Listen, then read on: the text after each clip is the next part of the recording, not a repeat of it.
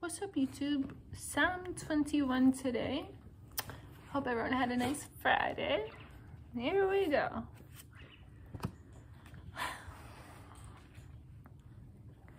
The king shall joy in thy strength, O Lord, and in thy salvation how greatly shall he rejoice. Thou hast given him his heart's desire, and hast not withholden the request of his lips, Selah. For thou preventest him with the blessings of goodness. Thou settest a crown of pure gold on his head. He asked life of thee, and thou gavest it him, even length of days forever and ever. His glory is great in thy salvation. Honor and majesty hast thou laid upon him. For thou hast made him most blessed forever.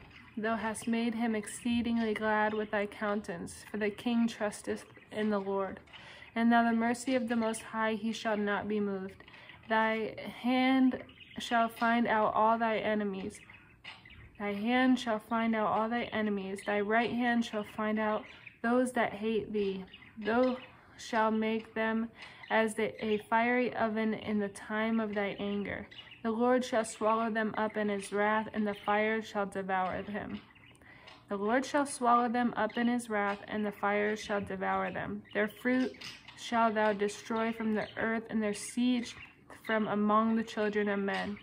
For they intended evil against thee. They imagined a mischievous device which they are not able to perform.